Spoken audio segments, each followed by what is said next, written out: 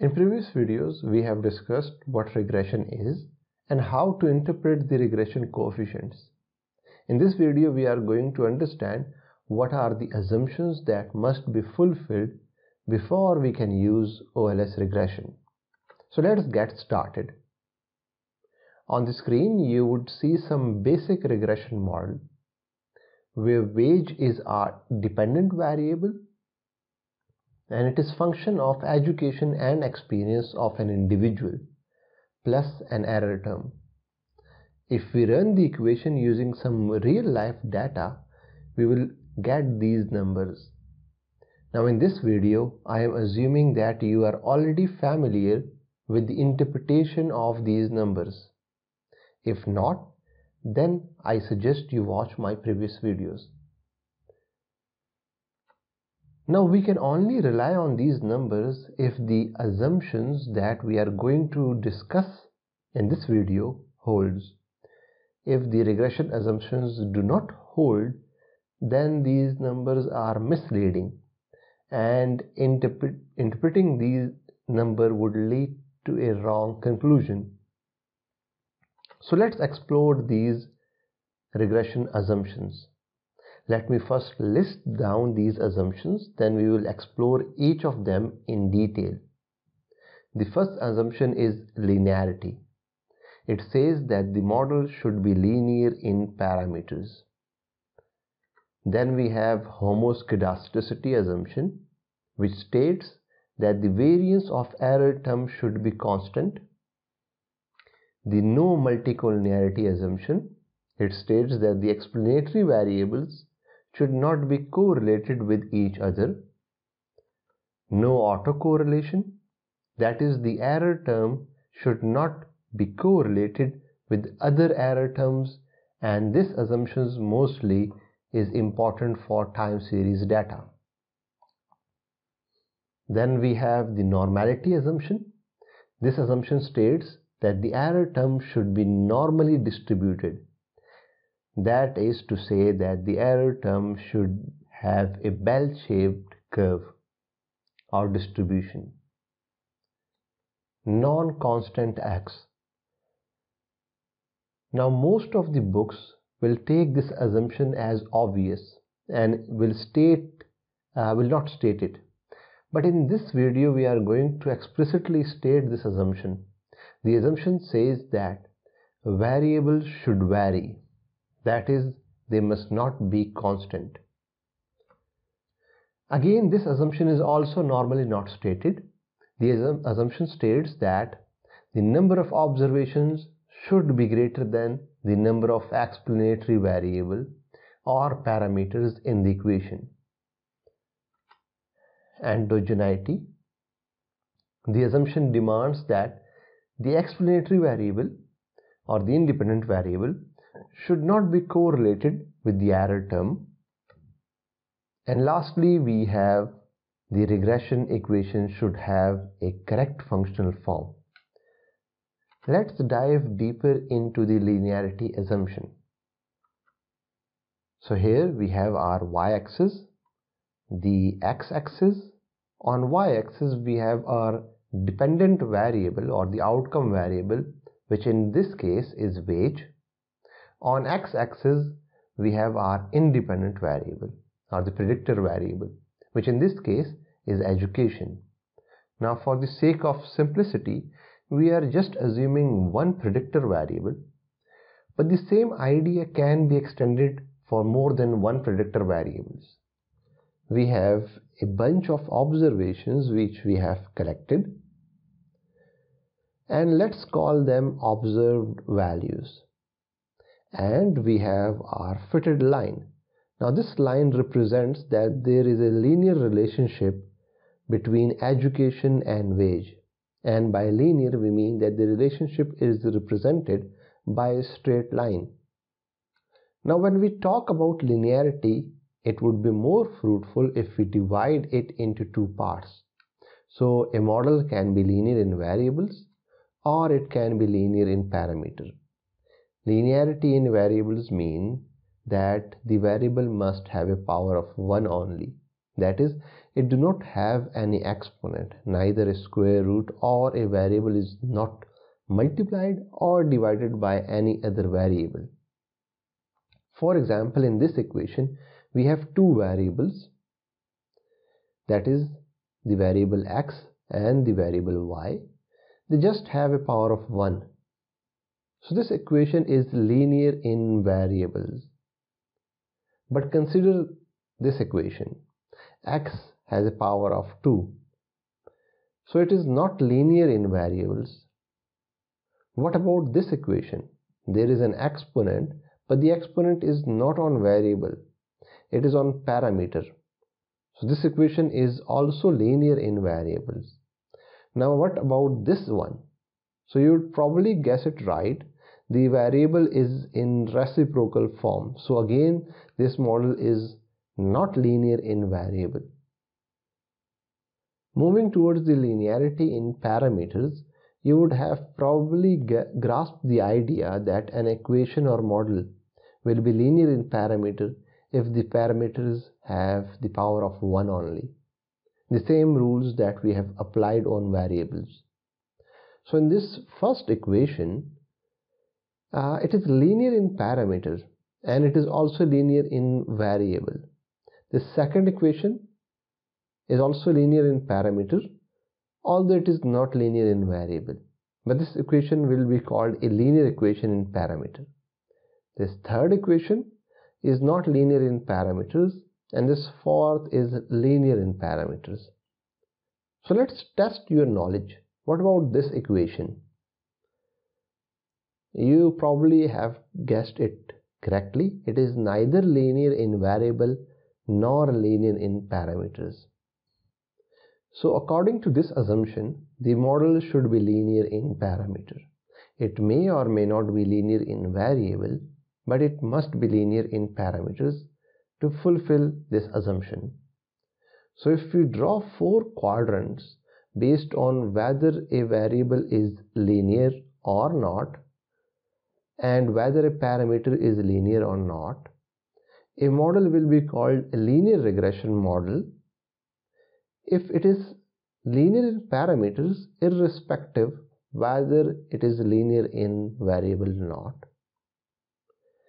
A model will be called a nonlinear regression model if it is not linear in parameter, irrespective of whether it is linear in variable or not.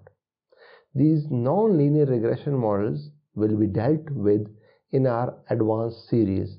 For now, we will just focus on linear regression models. So we move forward to our second assumption, which is normality. Again, sticking to our previous example, we have our dependent variable of wage on y-axis and the independent variable of education on x-axis. And we have different observations for different values of education. So this individual earns higher wage for the same level of education as compared to this individual. Now, in this normal scenario on the right side of the screen, you would see that your data looks like this. These two graphs are essentially same. There are multiple axes between x1 and x2. We have just simplified the graph to illustrate a point. Okay, so we have our fitted line that passes through the center of the observations, and the distance between each observation and the fitted line is error.